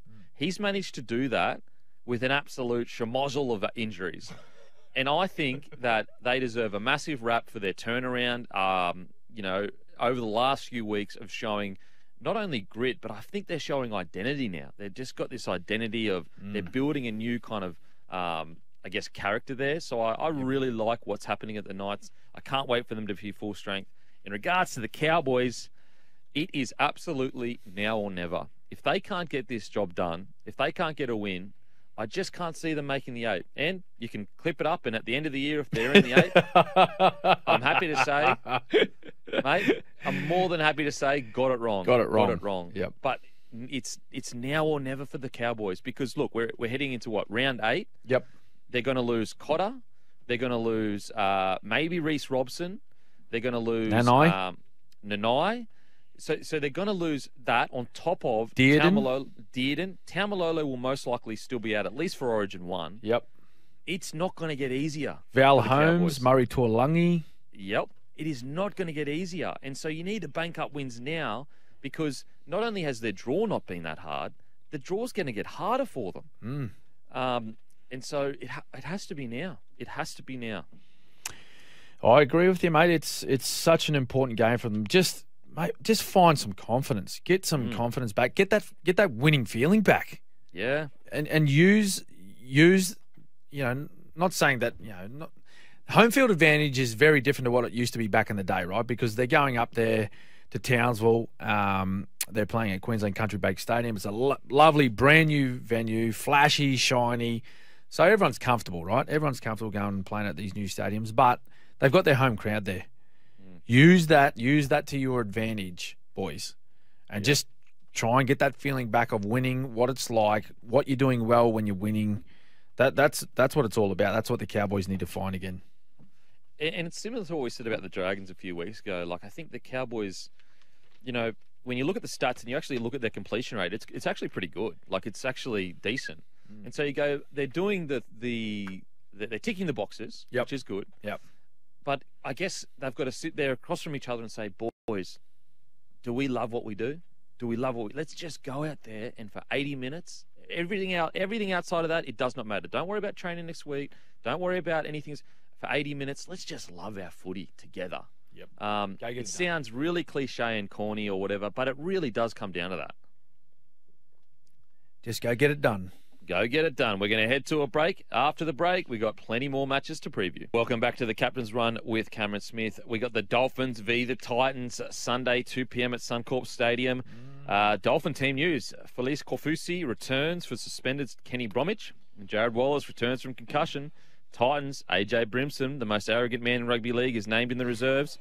Jojo Fafita comes into the wing. Phil Sammy moves to the centres, and Aaron Schopp has been dropped.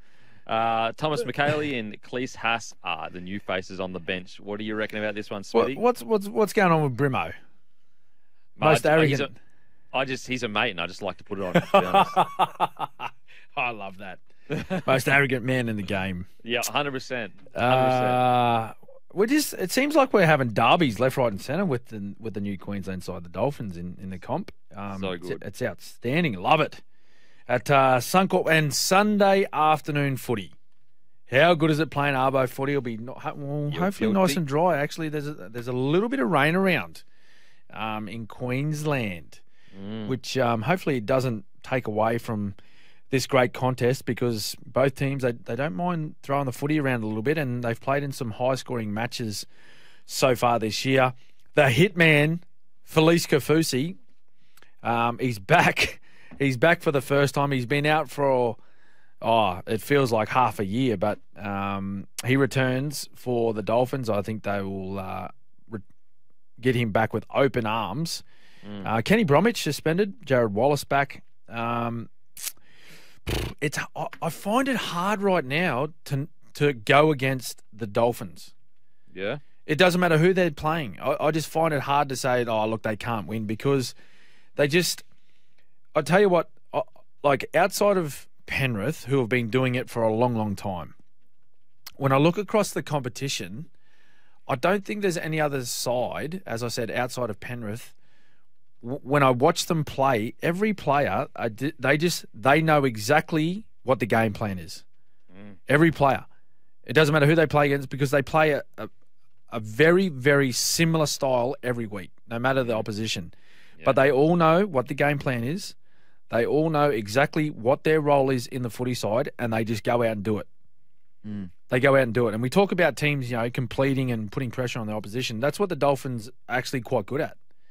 They're not going to beat you with, flash footy and all these, fandangle, like set plays and all that sort of stuff. Sure, they've got some game breakers in their footy side. That can do that. The hammer being one, Jermaine Asako, of course. Those two players, I think they're still atop of the NRL competition for tries scored. Certainly Jermaine Asako he's the top point scorer at the moment. But what they do is they will break you down. They will break you down through just continuous pressure, holding onto the footy, getting down the other end, making their tackles, helping their teammates out. So it's really hard to knock the Dolphins on that front. Whereas the Titans, they can be hit and miss. Absolutely hit and miss. Like I sat and watched the Titans play against the Melbourne Storm, just as a fan in the stands down here at the Gold Coast. And, they had some patches through that game that weren't great. They were dropping the footy, they were making simple errors. But when they got their stuff together, they really gave the Storm some issues. And when you talk about Melbourne Storm, they're one of the best defensive teams in the comp as far as, the way they defend their structures and their systems, but they broke them down. So when they are like that, they're as good as most in the competition. But going off, consistency, I reckon the Dolphins will get this one. Wow, Dolphins for the win. Oh, it's a tough one, because I agree with you. The good thing about the Dolphins is what you're going to get from them. And everyone's bought in. Everyone's bought in. With the Titans, one half a game, you'll get them dominating the Broncos, and then the next half, it's 36 points or whatever it was. Yeah. So I'm going to back the Titans because I have seen signs of improvement of that. They're still not obviously where I think they could be with their roster. I think Brimo being back does help them quite a bit. But what I love about the Dolphins is they've just send such a strong message to the rest of the comp where this excuse of like, oh, we don't have the roster, it just really isn't. It's not feasible really anymore. Like this is a Dolphins side that it's got experienced veterans with some youth and it's had injuries in key positions. And yet aside from one match has always turned up and made it competitive. They've gone out and they've beaten the team that came third last year in the Cowboys. They've gone out and beaten the Roosters. So I love that. They almost remind you why you love rugby league, where it's a team sport. It's not an individual sport. It's about buying in. It's about being on the same game plan. And that's what the Dolphins have done this year. So I agree with you, mate. I love the pressure that they build. And they almost dare you. They almost dare you to say, we'll go all day. We dare you to try and beat us and make mistakes, and then we capitalise on it. So cannot wait for this match. Now on to the next one. Tigers versus Sea Eagles. Tigers had a bye last week. Adam Dewey out for the season. Naden out for 2 to 3 weeks. Bula makes his NRL debut at fullback. Staines moves to the wing. Kapoa goes to centre. Tommy Talau and Dane Laurie are the new players on the bench. Sea Eagles, Schuster, Garrick both return from injury. Ethan Bullymore starts at second row for Tuolangi. Samuela Fainu has been named on the bench for his NRL debut. We'll have to get Tommy to check this, but what's the stat for teams post-bye? Off the top of my head, I think it's just Penrith have lost after the bye. I don't know if that's still intact. It is still intact. So I don't know. Is this the week we see the Tigers get their first win? Coming off a bye, of course. Big out, though. Adam Dewey, you can't sort of forget about that. Out for the season. He's out for a long, long time, actually. Brent Naden, of course, as well. Maybe that takes away from their point-scoring opportunities. Manly were they were so good. They were so good last week, and you look at it and go, well, boys, like, why can't you produce that every week? Yeah. I just don't know. Like, can you only do it for half the year when you're playing at Brookie? And you hear all the players. Like, I heard them talk post-game last week about, Brookie being their fortress and they love playing in front of their home fans. And when teams come here, they're going to pay. Well, boys, play that way away from home as well. Because the last time I checked, like the NRL Grand Final will not be played at 4 Pines Park. If you want to win the big ones, you got to be able to produce those same performances away from Brookvale. So I'm going to back Manly. I just think way too strong for Tigers. There's nothing that is sending me any sort of signs that they're going to be able to beat Manly this week, and particularly with a couple of big outs as well in their back line. I think this is a Manly victory. Yeah, mate, this is a confusing one for the Tigers because I thought Charlie Staines was literally one of their best players last week. The week before. Yeah. And now he's been moved to the wing again. Yep. And so I just don't understand what is happening. And look, they clearly have way more information than me in regards to selections, and they know the players and rah-rah. Yep. But, in the preseason, we heard whispers that Staines may be in front of Laurie to get the fullback position. Yep. Then Laurie starts at fullback. Then Dewey gets moved back there. And then Staines comes on the wing. And then Staines gets moved back there, plays really well. Now Staines has been moved to the wing, and they're going to debut another guy at fullback, Jarum Bula. And I'm just like, it's almost like they're getting in their own way. Like, just keep some players in key positions for longer than a few matches and build some combinations. Because, like, now it's like, all right, well, is the plan that Buller's your fullback for 2023? Are you going to keep him there? Like, I don't understand. What's happened with Dane Laurie? Just on the outer, just not in favour with the coaching staff. Because I thought he was he not one of their best players last year? 100%. Yeah, it's a really confusing move. Like I thought, if Charlie Staines was to be moved out of that position of fullback, I thought, well, Laurie just goes straight back there. That's the position that he's in right now at that football club, that they're naming a debutant in front of him. After 5 or 6 losses. Yeah. Like... 6. Oh, mate, it's just I just don't. And like you've got Tommy Talau and Laurie on the bench, so you got two outside backs on the. Yeah. Why not keep Staines at fullback? Tommy Talau goes into the centre. Kapoa goes to the wing where he's anyway. Maybe overthinking it. Possibly. Who knows, mate? It's hard. Like we speculate, right? Because we're not there. We're not at training. We don't know what's going on. But the obvious one from the outside looking in is you put Dane Laurie back there. Yeah. If you're going to move Staines, though I thought Staines was great. Anyway, we're going to head to a break. After the break, we've got the last games of the round to preview. Welcome back to the Captain's Run with Cameron Smith. Some quick text here, Smithy, that we like. Yeah, we got a couple of good ones. This is from Mick in Margaret River, way over there in WA. Yeah, boys, someone is getting Kafusi'd this weekend. Can't wait. And Mick is a Titans supporter. Love how he's hitting at the moment. Good on you, Mick, all the way from WA. Yep. And this one from Willow. This is a good one. Since Frizz was on the show, he's performed out of this world. Boys, I've got a date with a woman on Friday night. I need to get on your show ASAP because it seems like a great recipe to good performance. Oh, yeah. Oh, Willow.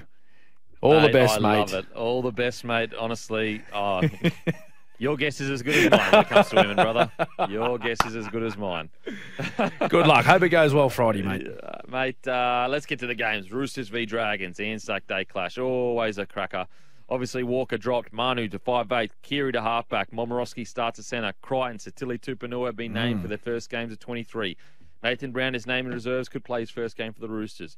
Dragons, Murdoch Masila starts at second row. Sua is out. How do you see this game playing out, Smithy? Well, always a big occasion, of course. This is Anzac game, traditional Anzac game. Roosters v Dragons in Sydney. Hope everyone has a really enjoyable match and enjoys the ceremonies at the start. Big game for both sides, different reasons. Roosters really need to get their season going. Like everyone talking about them being premiership contenders, haven't seen it from them since early rounds of the year. Couple of big names coming back. Angus Crichton, of course, great to see him fit and going well again. Satili Tupanua as well. We spoke about Sam Walker being out. Interested to see how Manu goes in the halves and what they do in the centres, whether it's Momorowski or Drew Hutchinson playing there. We'll probably see a late call made by Trent Robinson. For the Dragons, boys, just got to get out there and perform well. A lot of pressure on the club at the moment. There's a lot of pressure on your coach because of the results. And we spoke with Ben Hunt at the start of the year, didn't we, mate? And he spoke about how the playing group is right behind Anthony Griffin.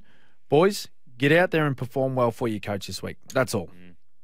Yeah, mate, I totally agree in regards to the Dragons. You just got to get out. If you do love your coach and you do back him, unless you do something special this week, it's going to get tougher and tougher for him to be around, unfortunately. In regards to the Roosters, it's got to start soon. Yes, they've put themselves in a good position to make that top four, but, you know, the Roosters have to make the top four this year if they want to win the comp. It's really... Now, they're anonymous. They may be the first team ever to win outside the 8, and I think you go back like maybe 20 years to the last time it happens. But statistically speaking, you've got to be the top four. So Roosters, if I'm the Roosters players and coach or whatever, let's go out and make a statement game. Welcome back to the Captain's Run. Smithy, what do you think about Storm v the Warriors? Well, I was lucky enough to play in many of these games. The Anzac game, obviously, in Melbourne, and they do such a great job, the Melbourne Storm, at Amy Park, presenting this game, particularly all the pre-game ceremonies. They turn the lights off and both teams walk out. Look, I think this is going to be a ripping game. This could be close to the match of the round, I believe, with the form that the Warriors in right now. Storm, they're looking to bounce back from a performance that they weren't great. Munster back to 6, I think, will help. Look, I'm going to back my old team, the Storm, but I think this will be a really, really close one, Kempy. Wouldn't surprise me if it goes all the way to Golden Point. Yeah, look, I'm going to back Storm, but I tell you what, if Warriors want to send a message that we're legit, the real deal, could you imagine? Now, what is your sure thing for the week? Brought to you by Sure Hire. Sure thing. Mate, I'm going to go Manly. You're going to go, that was going to be mine. How dare you, sir? And that's soft. Okay. That's soft. So the temporary work experts, surehire.com.au. Surehire, Australia's most complete shoring, propping and traffic product. I am going to go my sure thing, the Roosters. Oh, the Roosters. Yeah, I'm going the Roosters. Look, Tommy's just dropped their head. Yeah. Put the mock on them. Let's go. Put the mock on them. You'll be right, Tommy. Come on, mate. Look, the Roosters are better than that. Look, honestly, I thought the Roosters fans are a bit stronger than that, but clearly they don't have much faith in their side. But that's okay. There you that's go. okay. Yep. Look, that is us done and dusted for the week. Make sure you can download us on any good podcasting app, The Captain's Run, Apple and Spotify. Make sure to follow us on Instagram at SEN League. The Captain's Run on Twitter as well, Captain's Run NRL. Also, download the app, SEN app. We've got plenty of great shows. Some of the best talent in the country. Matty Johns, Brian Fletcher, Greg Alexander, the great Cam Smith. Also a bloke named The Beak. He's here too. Anyway, actually, for all our listeners, we might see you on Magic Round at the Caxton at 1 p.m. Oh. But anyway, we'll see you next week. See ya.